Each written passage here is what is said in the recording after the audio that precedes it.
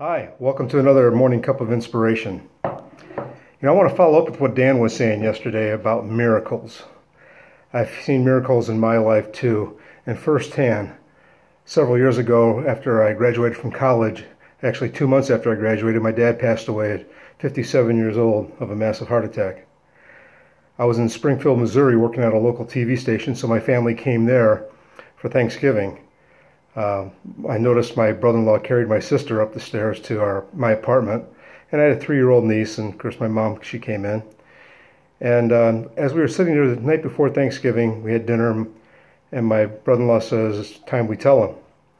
And my sister said, "I don't want to tell them. I'm not ready to." And he goes, "No, we have to tell them."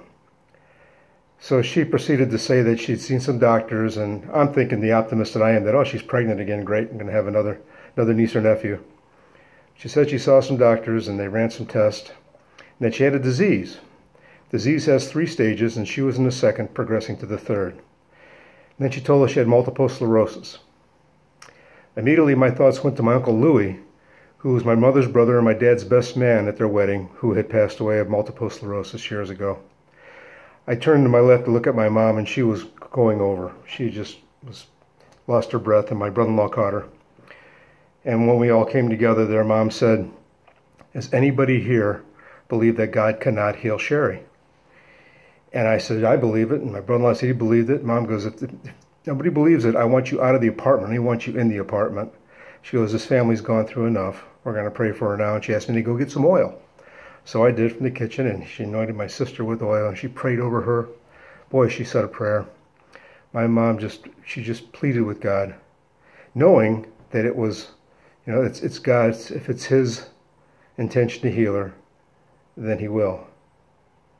But my sister said as my mom prayed, she felt this heat go through the top of her head to the bottom of her toes.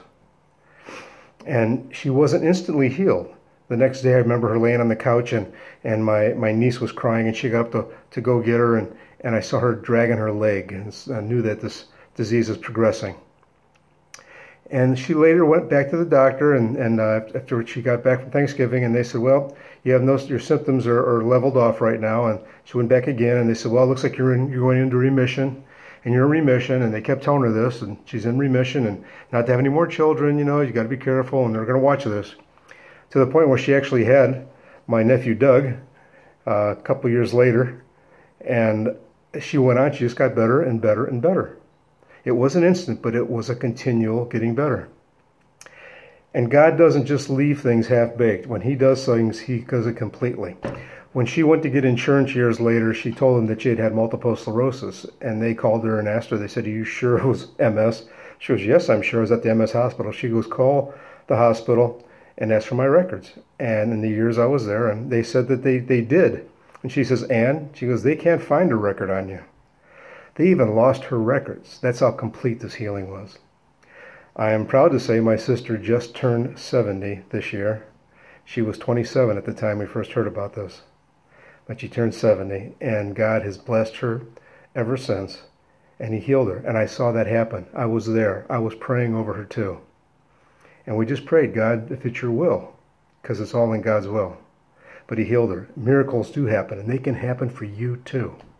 If you just believe and just trust God to answer the prayers that's according to His will.